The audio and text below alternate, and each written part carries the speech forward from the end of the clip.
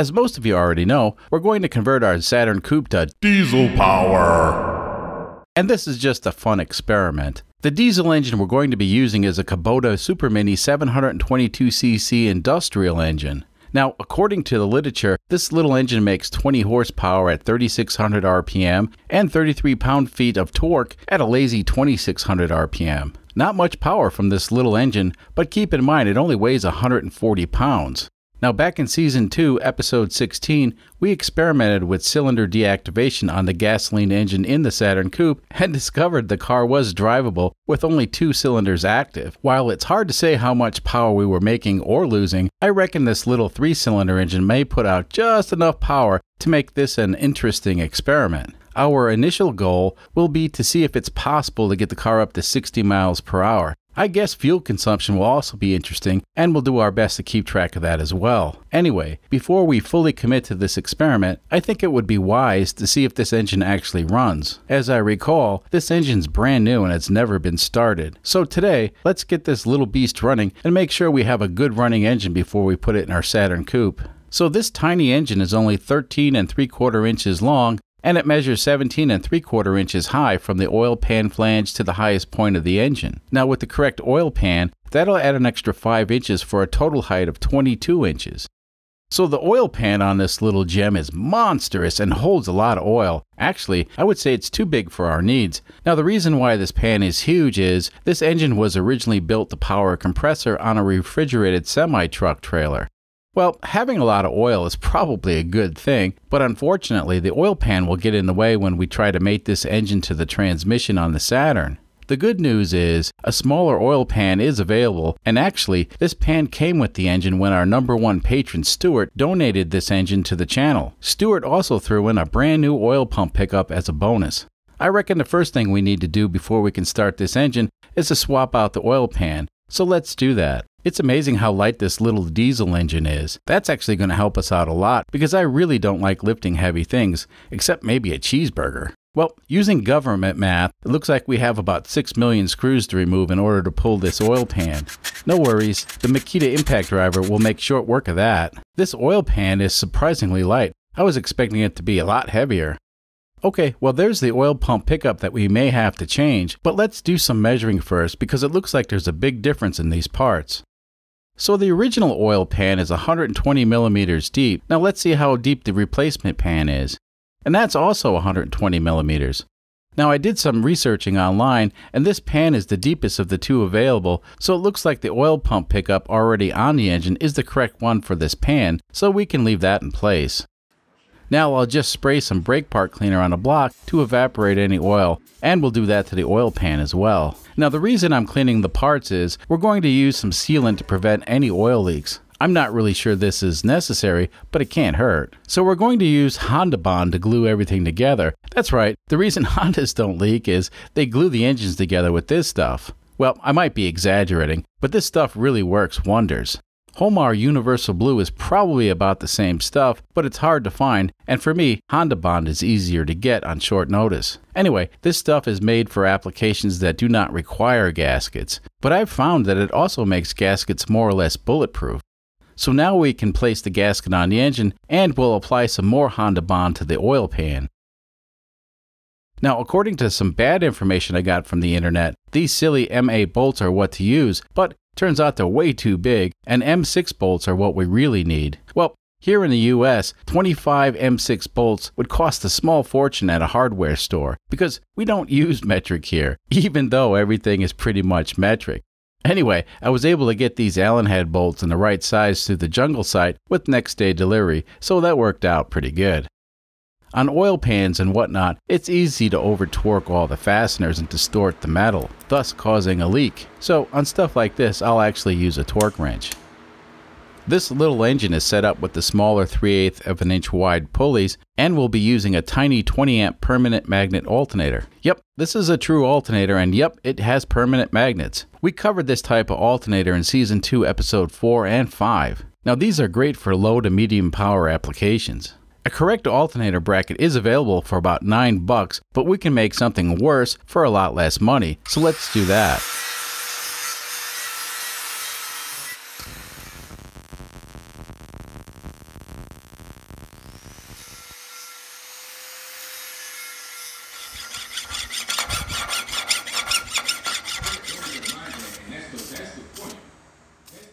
the paint looks like crap, but this'll work. Not too bad. As far as labor goes, well, this is probably more expensive, but sometimes building stuff is faster. So in order to get this engine running, we'll need to attach some braces to the engine block to keep the engine from resting on its brand new oil pan. Off camera, I whipped up just what we needed with some scrap angle iron and some 2x6s.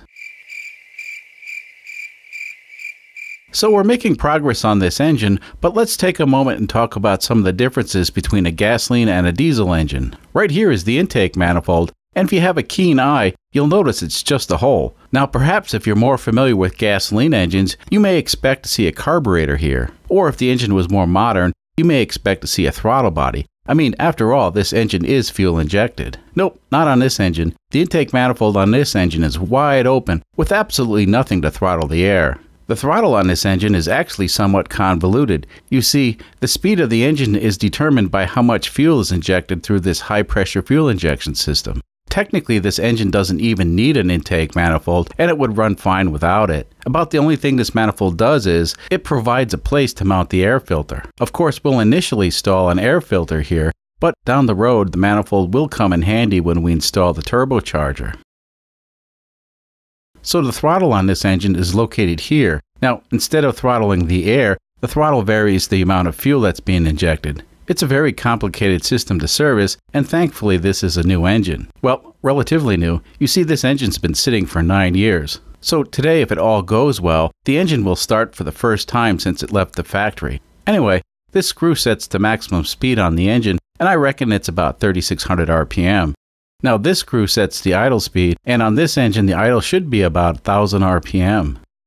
Now this lever up here is for the fuel shutoff valve. This lever is spring-loaded in the off position, and we'll need to move this lever into this position in order to start the engine. I'm going to leave the spring in place as a safety measure when we do our initial start. If all goes well, we'll remove the spring because I really don't want to hold the fuel lever open all the time.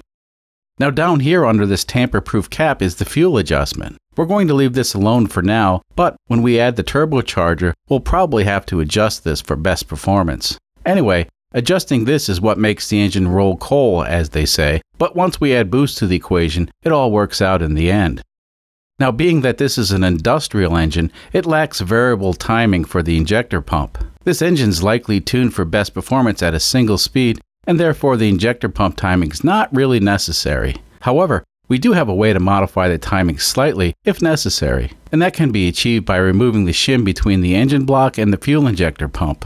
Removing this shim advances the timing slightly, and that's something we may explore down the road. So the last thing is, well, this engine ain't got no spark plugs. Nope, don't need them. Instead it uses glow plugs, and they're only necessary to get the engine started. Once the engine's running, the glow plugs are turned off. So basically all the glow plugs do is help the diesel fuel ignite for faster starting. Once the engine's running, the fuel ignites by compression alone. It's a pretty cool system.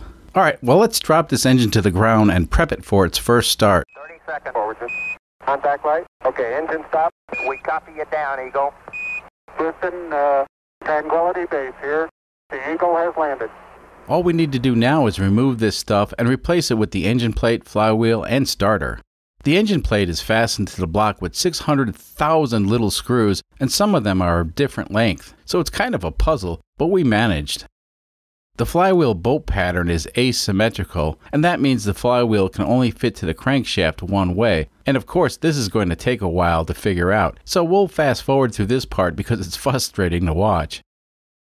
So now we have the flywheel and starter on the engine. I reckon we need to connect the positive battery terminal to this lug on the starter solenoid. And we'll connect a ground wire somewhere on the engine block. Alright, so now we're making some progress. Now don't forget to remind me to put oil in the engine. I'm counting on you folks. Fast forward a bit, and now we have a little electric fuel pump temporarily attached to the engine. This little pump will transfer the fuel from the container to the high pressure fuel injection pump. Since this pump is something I had lying around, I think it's probably a good idea to purge the pump in case it might have some gasoline in it. But we'll get to that in a minute. Over here we have a temporary wire connected to the glow plugs on the engine. The glow plugs only need power for a few seconds before the engine started, and a lot of times diesel engines can be started without the glow plugs, especially when the engine's hot. Now this wire goes to the starter solenoid, and we'll use this to engage the starter. So now let's purge the lift pump and get some diesel fuel to the injector pump. This seems to work fine, and it's certainly pumping enough fuel. And that should be good enough. Alright, so now we can connect the fuel line to the injector pump.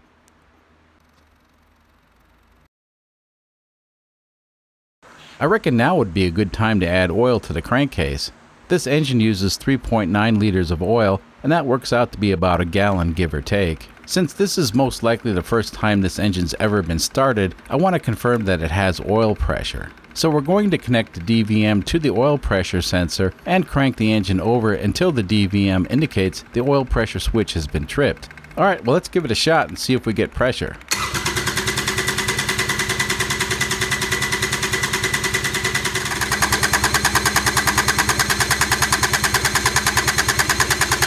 There we go, we have oil pressure, and I reckon all we need to do now is bleed the air out of the injector pump. So a lot of you folks probably already know this, but this engine has direct injection as all diesel engines do, and this system operates on extremely high pressure. The Kubota literature indicates that this injector pump puts out about 2000 psi of pressure, or 137 bar. It can take a long time of cranking this engine over in order to prime the injector pump. A lot of times the fastest way to get the pump primed is to loosen these nuts on the injectors, and this will help bleed the air out of the system. Check it out. As soon as we see the fuel spitting out from around the loose nut, that means pretty much all the air has been purged from the injection system. From this point we can tighten the nuts and start the engine. Okay, so this engine has the fuel shutoff lever spring-loaded in the off position. So the lever I'm holding on to is not the throttle, it's the shutoff valve. I'll take the spring off once I confirm everything's working properly.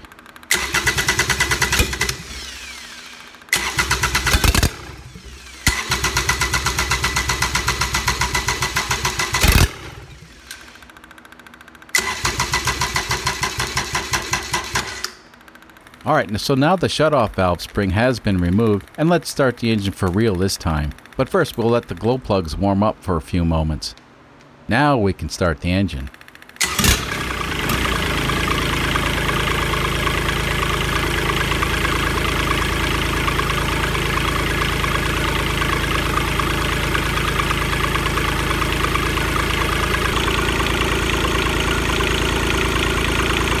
Wow, this thing runs perfect. Okay, let's try this again outside the building with some water flowing through the cooling system. Stand by.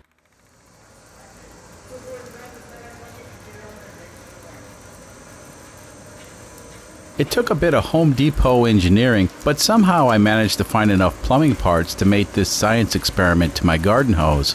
Now for the output side of the cooling system, I 3D printed a cap for the hose and then drilled a tiny hole to allow water to exit the engine at a slower speed. This will help the water absorb the heat generated by the engine when it's running. Too big of a hole and the engine will run cold, and likewise too small of a hole and the engine will overheat. This attention to detail is probably not necessary, but I want to run the engine for at least 20 minutes to check for oil leaks.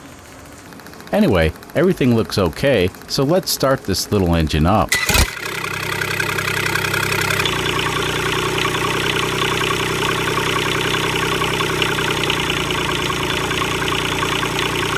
The pulley on the crankshaft looks a little wobbly, but that's kind of an optical illusion. You see, the pulley was manufactured with an unusual shape, but it's fine even if it looks weird. We temporarily disconnected the alternator belt in order to keep the water pump from spinning. However, at some point we did check and the water pump and the alternator spin fine. The idle speed recommended by Kubota is 1000 RPM. I'm not sure what the engine's idling at, but if we try to lower the idle any more, the engine will start to surge. Let's goose the throttle a bit. Now I can't rev the engine too much higher because it'll start moving across the concrete pad and that'll upset the hoses for the cooling system. So at this point the engine's been running for about 10 minutes and so far no oil leaks. The water coming out of the cooling system's hot, but not too hot. I reckon it's about 105 to 110 degrees Fahrenheit, and that's hot for a human, but cold for an engine. I think this engine's going to be perfect for our experiment. Let's talk about the engine and what we're going to do. Well, it looks like our Saturn Coupe's going to get the diesel swap, Now I reckon all we have to do is put the engine in the Saturn. How hard could that be? Now I've gotten pretty good with this video editor, and it looks like it's going to be pretty easy. Check it out. Yeah, not too shabby. We can even make it run. Well, I wish it was that easy. As I understand it, it's a lot harder than that. There's all kinds of nuts and bolts we'll need to screw the engine in, and I think we may even need a hammer of some sort. We'll figure it out, don't worry. So, all joking aside, we're going to mate this diesel engine to a 5-speed transmission, but not just any transmission. We're going to use the MP3 Saturn close ratio transmission that's normally found in the Saturns equipped with the twin-cam engine. This gearbox will make it easier for the little diesel engine to accelerate the Saturn up to speed. And we're also going to use a regular clutch on this swap and not the convoluted torque converter clutch we used on our Honda Insight. In the next episode, we'll dive deep into the transmission adapter that we fabricated and show you folks how it was all done. And now if you made it this far into the video, I want to thank you for watching, and let me share a secret with you folks. Over the past month or so, I've suffered from temporary hearing loss due to allergies. The doctors reckon I should regain my hearing soon, but it's been quite a challenge editing these videos with over 70% hearing loss. A lot of times I depend on my friends to help me make sure everything sounds okay. If these past few videos sound different, well, now you know. If you did notice a difference in the sound quality, leave a note in the comment section. It'll help us to improve the videos in the near future.